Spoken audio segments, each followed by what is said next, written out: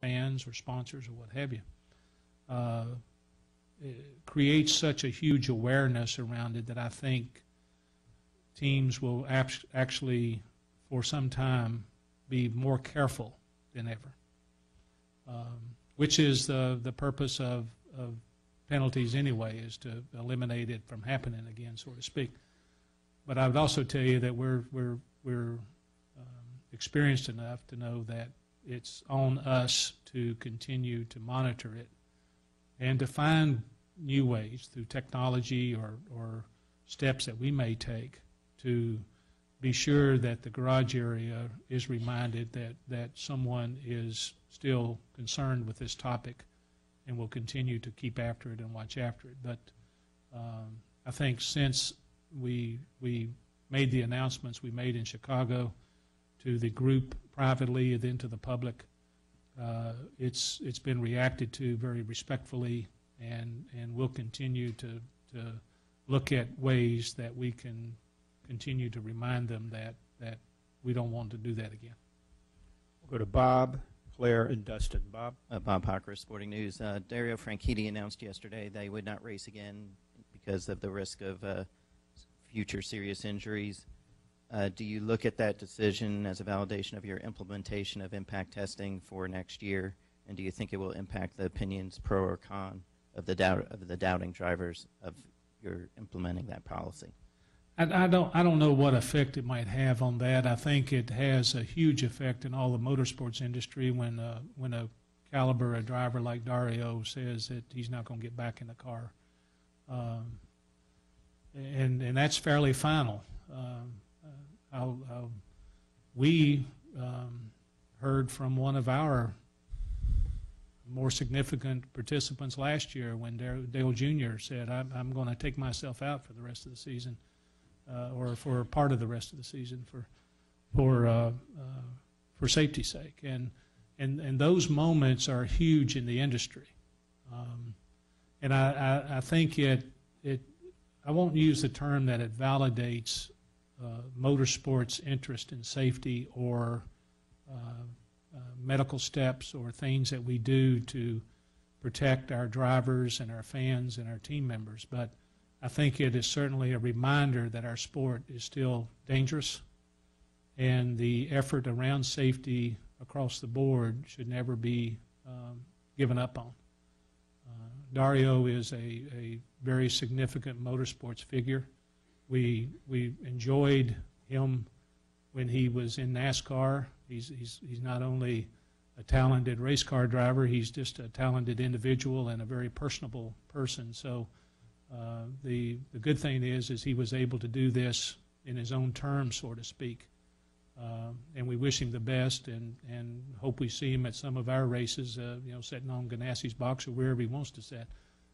But I think at the end of it all, it's a reminder that our sport still has danger attached to it. Okay, we're going to be able to take 3 more questions. We're not going to be able to get to everybody, but we'll go with Claire, Dustin, and end with Marty.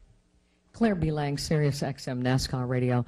Mike, can you expand on the unprecedented investment in our sport, be it PR, team members, or marketing, technology, the NASCAR Fan and Media Engagement Center?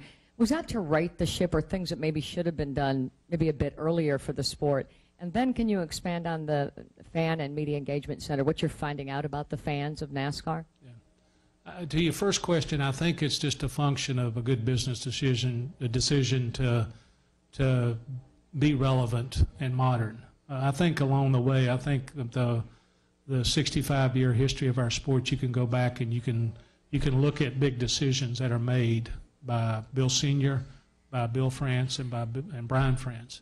And they were key decisions that were made for the next band of years, if you will. And so I think the investment in the competition and R&D around innovation and technology is one of those major moments that Brian says that this is 2013, and we have business relationships now with major stakeholders through 2024. And so what does our world look like in that stretch of 11 years? And so from that comes the decision to invest in one of the most visible pieces of our business, which is the sporting event, which is the races at the racetrack. And so I think that's more what drove NASCAR's decision to do what we're doing. You're going to have to help me remember your second question. It was the Fame Center, yeah. I'm glad you brought that up because I missed touching on that. The Fan and Media Engagement Center is on the 8th floor of our Charlotte office. Hewlett-Packard is our partner in this center, but it's Brett Jukes and his folks created a very technologically driven center that gives us the ability to monitor our fans and our industry 24 hours a day, 7 days a week. And in today's world, that's critical because things happen so very quickly, and reaction to those things are important. And I think that's what you see NASCAR doing. But it starts with the ability to have a good understanding of what's going on around you. And in a digital social media world, that center is paramount to helping us understand what's going on around us, and so it helps us make decisions. That they're loyal, and they're very opinionated, and that's a good thing. Let's go to Dustin, and we'll end with Marty. Dustin? Dustin Long, Motor Racing Network. Mike, this year NASCAR's had to penalize multiple drivers for comments or things that they've made in regards on social media, regards to slurs or stereotypes. And I want to ask you, what is NASCAR's responsibility in dealing with this in the sense of stopping this before it happens? And I mention that because I think other sports kind of have symposiums or what have you with younger drivers, kind of going over the ins and outs of things as they come into the sport. And you've talked about how there's so many younger drivers coming in the sport, the age has been reduced. This is probably an issue that's not going to go away. So what is NASCAR's responsibility in doing this, and why not a symposium to address this before you have to penalize somebody in the future? Well, I think the whole industry has a responsibility to that, and one of the big assets of NASCAR is so many stakeholders involved. And from a driver's perspective, he has a relationship, obviously, with NASCAR. He has a relationship with the team owner. He has a relationship with the team members, the team sponsors, and he has a relationship with the fans. So it's universal for all of us to have a role in helping the driver understand what's okay and what's not okay. As it comes to new drivers that come along that may lack the experience of understanding the ramifications of things like that, NASCAR began a rookie symposium. Cassidy, how long ago did we start that? 3 years?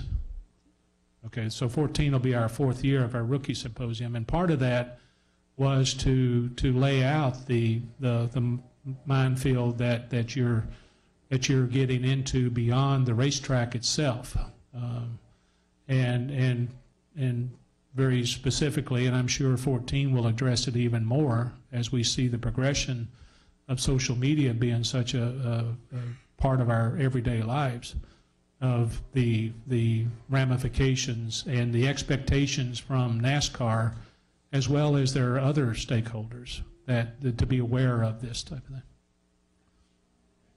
Final question over to the right, Marty. Marty Smith, ESPN. Good morning, Mike. You've been doing this 35 years.